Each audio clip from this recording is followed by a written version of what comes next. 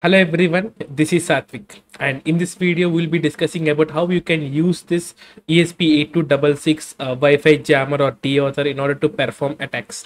So without getting any delay, let's dive into the video.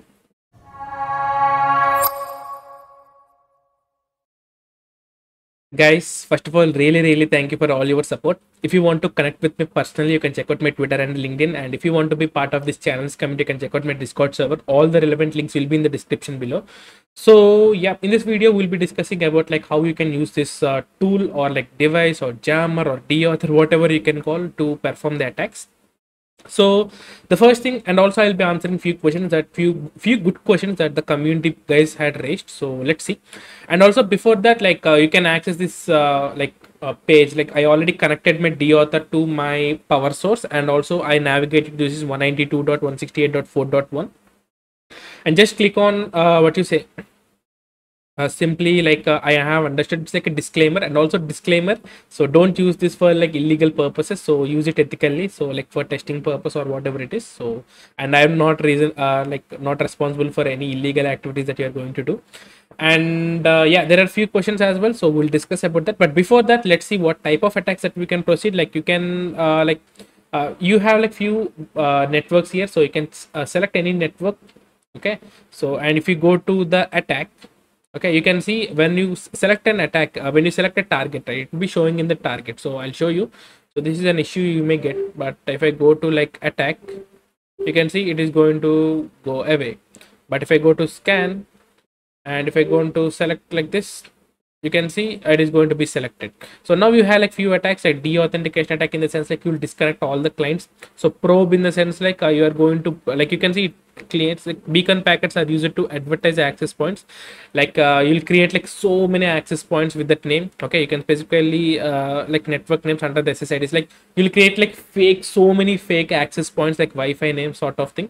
And probe requests are like if ask if no network is nearby, like it gives you like sort of notification sort of thing. Use this attack to confuse Wi-Fi trackers by asking for networks that's specified in the SSID list. It's unlikely you will see any impact by this attack with your home network. Okay, so you'll be getting like some sort of nearby request sort of thing, but this is not much useful. Only this beacon and deauth are like pretty useful. So let's start the deauth attack. I'm doing it on my home network only, so it is going to take some time. Okay, so it is going to take some time, and I'm having my phone here, so mobile phone which is connected to the Wi-Fi. So let's see what happens. It's loading. Like the attack is running as of now. You can see how many packets it had sent. Like I'm not able to connect. Like I'm just clicking on this and it is not going up, so I'm not able to connect. So deauth attack is working fine. Sorry. And let's do the beacon attack. So now after I stop this deauth attack, so I can see, like you can see, never gonna desert you. So I'll show you the name as well. So you can see, let's wait. More Wi-Fi settings, maybe show all available networks.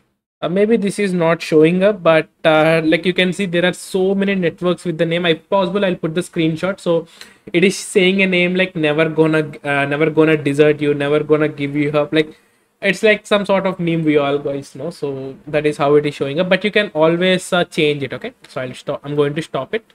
So that is how you basically do it. So coming to the questions. Okay, so the first question is like whether this can be called a jammer or a deauthor. So yeah, it is like some sort of, like you should call deauthor, to be honest. But like if I make video mentioning as like make a Wi-Fi deauthor, right? So most people won't understand. So it won't reach most people. And also I've seen few people made similar videos with the name jammer because it's like catchy. Like you can do that, it's fine. You can call jammer or you can call deauthor, it's fine. Okay, it's pretty fine. And one more question, in the sense like one more question is like whether the ESP8266 module only supports a single band or dual band Wi-Fi.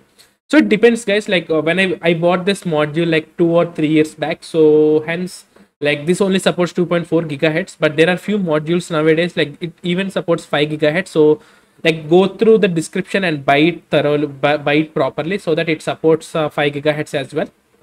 So, and coming to this tool, so yeah, one more thing one person asked is like if I connect to this thing, like how to connect, like it should be in a range. So like how to connect in the sense, like if you connect this ESP8266 to a power source, so it will be emitting a Wi-Fi network, right? So you should be in a range, you should be in a range so that you can connect to that network, and then you can perform this attack.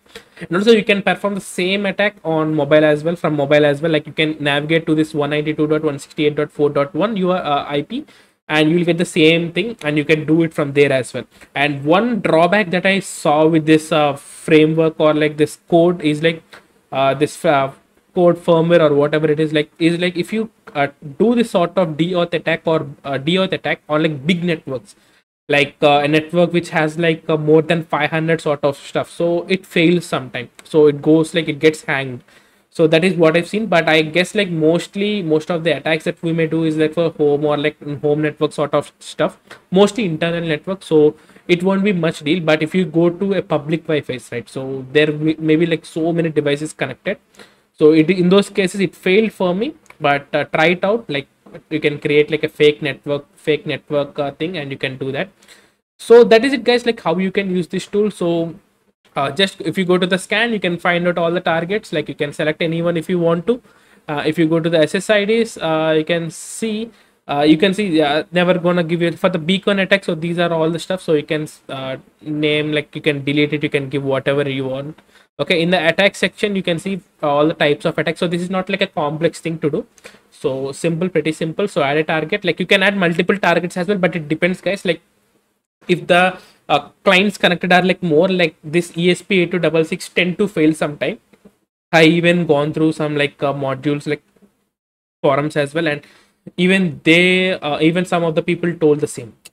So that is it, guys, like how you can basically use this ESP8266. This is going to be short video, like this video is for few people like who don't know how to do.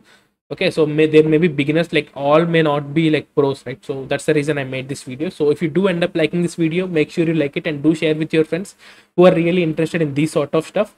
And also we are on road to 10,000 subscribers, so if you haven't subscribed to my channel yet, so what are you doing? Just do subscribe it. So before subscribing, like try to watch other videos as well. If you feel my channel is useful for you, then do subscribe. uh, that's it. Thank you. Bye.